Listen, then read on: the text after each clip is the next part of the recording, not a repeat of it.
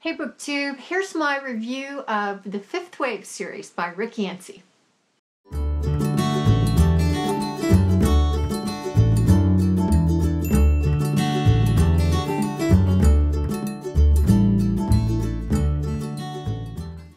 I'm Jen and I talk about audiobooks, and I wanted to share with you my thoughts on the Fifth Wave series by Yancey.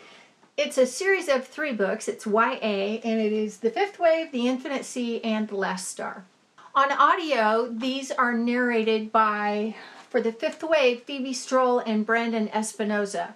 And then for The Infinite Sea and The Last Star, it's Phoebe, Strole, and Yannette. I cannot rave enough about this narration. It was so good. I am so impressed with these voice actors, the way that they were able to just embody these characters. A lot of times narration is just good overall in creating a mood or, immersing you in the world, giving you a sense that you're right there. But these actors did stuff with the characters. I felt like I was listening to the character talk to me, or like I was inside the head of one of the characters. I mean, they were just that good. The way that I would read something on the page, because I do have the print books, I could read something on the page and then I could hear them say it, and it was like, whoa, what a difference, and what a way for them to bring it to life, and when they do that, when they bring it to life and give it expression and emotion and all that, they embody the character. That character is a person rather than a character who's talking, It was just really good. And I'll give you some examples as I go along. I want to talk about each book and the series as a whole, and I want to talk about characters. So as I talk about those, I'll give you some examples. This is all about an alien invasion, and it happens in 5 stages or waves. The first wave is called Lights Out, and that's just an EMP set off by the aliens, and it knocks out all the power in the whole everywhere. The second wave is called Surf's Up, and that was a tsunami which wiped out all of the coasts and islands everywhere. Huge tsunamis, lots of people died. The third wave is Pestilence, and for that one, the aliens put a virus into the avian population. So it's like the bird flu, except it's like Ebola. So unless you had a natural immunity to this disease, you died. The fourth wave is Silencers. And Silencers are aliens who have woken up inside a human body, and they go out and they're snipers. They shoot humans wherever they see them. They patrol a given area. So that's the fourth wave. Now the fifth wave is about to roll out as the book starts, as the first book starts. And nobody knows exactly what it is, but it's going to decimate humanity off the face of the planet. There are 2 main characters in this story, and they are Cassie Sullivan and Ben Parrish. Cassie and Ben went to the same high school, but while Ben was Cassie's crush, basically, Ben really didn't know that she was even alive. Ben was kind of the really popular kid, star of the football team, valedictorian, all of that. He had all that going on, so she really wasn't on his radar. And then Cassie is 16, and she's kind of shy and withdrawn and doesn't like to make waves or call attention to herself. My plastic baggie stuffed with pictures. Dad, Mom, my little brother Sammy. One of Ben, you were some kind of serious gorgeous Parrish, clipped from my yearbook, because Ben was my future boyfriend or maybe future husband. Not that he knew it. He barely knew I existed. I knew some of the same people he knew, but I was a girl in the background. Several degrees of separation removed. Well, when we first meet Cassie, she is writing in her journal, and she's on the run. She's been separated from her dad and her little brother in a refugee camp. Her little brother has been taken by the military to a safe location, which turns out to be Wright-Patterson Air Force Base in Ohio. And so she's on her way to go get him or join him. And so she's on the run, and she has to dodge the snipers, the silencers, and she has to stay alive, essentially. she's dealing with a lot of grief and, you know, feeling like she's the last person on the face of the planet, and trying to process everything that has happened to her. Her whole world has fallen down around her, and all of her people are gone. That sounds crazy. Am I crazy? Have I lost my mind? You can only call someone crazy if there's someone else who's normal, like good and evil. If everything was good, then nothing would be good. Whoa. That sounds, well, crazy. Crazy. The new normal. So she deals with it with a lot of humor and a lot of sarcasm. And so she's a real fun character to get to know because of that. 2 spiral-bound notebooks, college ruled, one with a purple cover, the other red. My favorite colors, plus they're my journals. It's part of the hope thing. But if I am the last and there's no one left to read them, maybe an alien will, and they'll know exactly what I think of them. In case you're an alien and you're reading this, bite me. Her observations about the things around her are, you know, kind of like smart-ass remarks. Aliens are stupid. I'm not talking about real aliens. The others aren't stupid. No, I'm talking about the aliens inside our own heads. You know, the aliens we imagine. The kind of aliens we'd like to attack us, human aliens. There's no way to know for sure, but I bet the others knew about the human aliens we'd imagined. And I bet they thought it was funny as hell.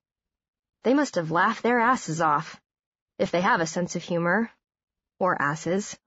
And when we meet her, she has changed dramatically from this shy girl into a survivor. Ben Parrish barely survives the disease that goes around, but he does survive, and he becomes a soldier.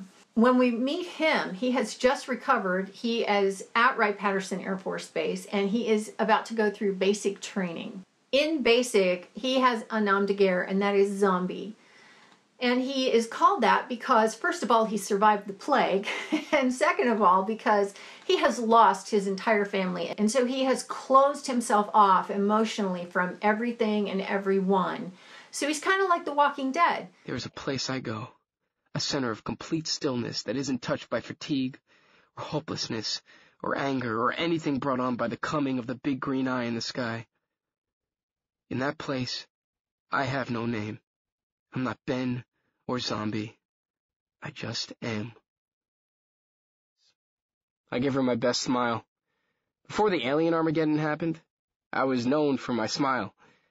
Not bragging too much, but I had to be careful never to smile while I drove. It had the capacity to blind oncoming traffic, but it has absolutely no effect on Ringer. She doesn't squint in its overwhelming luminescence.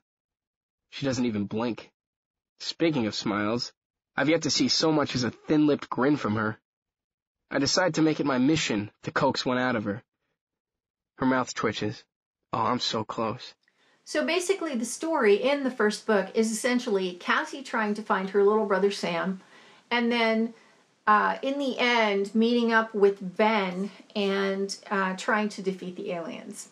So it's a really great adventure, kind of a road trip story with Cassie, but then it's also a lot of psychological stuff with Ben. And the thing I really liked about this story was that it felt very fresh. It's not. It's a story that's been told before, but it's the way it's told and the way it's written that really make it interesting and hard to put down. It moves really quickly, and it creates really endearing characters that you care about and you want to keep coming back to. With the Infinite Sea, there are additional characters added, and while they're peripheral characters, secondary characters, they still do figure very prominently, and we get a lot more points of view. And the book spends a lot of time giving you backstory with Cassie's little brother Sam, and then a couple of the other characters, Evan Walker and Marika, who's also known as Ringer. And there's a lot of psychological warfare going on in these books that really gets explored in the Infinite Sea. And what I really loved about it was that it asked so many really deep questions. Things like, what makes us human? What constitutes humanity? And who are we at our very base levels? Are we really horrible, and is survival our base instinct, or do we have a good moral code that we follow? And what have we done to the planet? And have we taken good care of things? And how do we treat each other? And all of these things, what bearing do they have on why the aliens have come? Why are there aliens? What are they doing here? Where did they come from? What do they want? Why do they seem to want to eradicate humanity from the planet? It asks all these questions. And then beyond that, when you get into the psychological warfare, you get a lot more questions about reality. And by the end of that book, I didn't just want all those questions answered, but I was even questioning if there even were aliens who had taken over. I mean, because I got to the point where I thought maybe there aren't aliens, maybe it's humans who have are destroying the earth and kind of reboot everything, and maybe there are no aliens. They've just disguised themselves as aliens. So I had a lot of questions at the end of that book, but I was really looking forward to the third book because I thought it would answer all of them.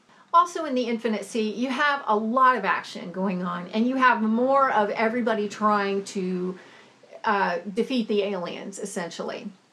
In The Last Star, the third book, you have the ending, the big climax to the whole story with the confrontation between the humans and the aliens. And I thought it was going to answer all of the questions that I was left with at the end of The Infinite Sea. And while it was a great story, it really didn't answer those questions. And I think in some stories that's okay, because it's part of the story that you never really know some things. But there were a lot of things that I thought we needed to know, questions we needed to have answered in The Last Star that weren't. There's a lot more character development, and we see where Cassie and Ben have really grown throughout the series. And I closed the door and turned to Dumbo. Grab your gear, we're moving out. Dumbo's eyes go wide. Just me and you, Sarge? I know what he's worried about. I'm good, Bo. Touching the spot where Ringer placed the bullet. Not 100%, more like 86.5, but good enough. Pain knifes into my side when I reached up to pull my rucksack from the closet shelf. Okay, take off 1.5 points, make it 85. Still closer to 100, then to 0. of course, the culmination happens, and like I say, the big showdown between the aliens and the humans. There's a lot of things getting blown up, and alliances are made, and people that you thought were really bad people are maybe not so bad and caught in a bad situation. And a lot more of the psychological warfare is explored, but in the end, none of those questions really get answered. I think a lot of times authors in the last book of a series will go a direction sometimes that we don't expect them to go, or they go a direction which seems appropriate, and for a lot of people it's a very satisfying ending. It's a really great ending. It's like, oh, well, you know, it couldn't have ended any other way. And for me, I got to the end and I thought, what? Are you kidding me? Because the further I get from that story, the madder I am about it. I feel like Rick Yancey had such an opportunity there to do something really creative and inventive with the story, and he just copped out. He just went for the Hollywood ending. He did a lot of cliche sorts of things that writers do in resolving the conflict in a plot, and I just didn't like it. It really disappointed me. So the series overall as a whole, I would give 5 stars to. And to be honest, if I didn't want to own the whole series, I wouldn't even have bought this book. I was that disappointed. So it still is a good story, and even though I didn't like the ending, I think that I'm glad I read it, and the narration was just fabulous. So those are my thoughts. If you've read the whole series or any of the books in the series, I would love to hear your thoughts, especially if you really liked The Last Wave. I would love to hear why you liked it and compare that with why I didn't. And maybe I need to give it a little more of a break. I kind of don't think so, but maybe I do. So let's talk about all that in comments. And that's it for now from me. I will see you next time. Thanks for watching.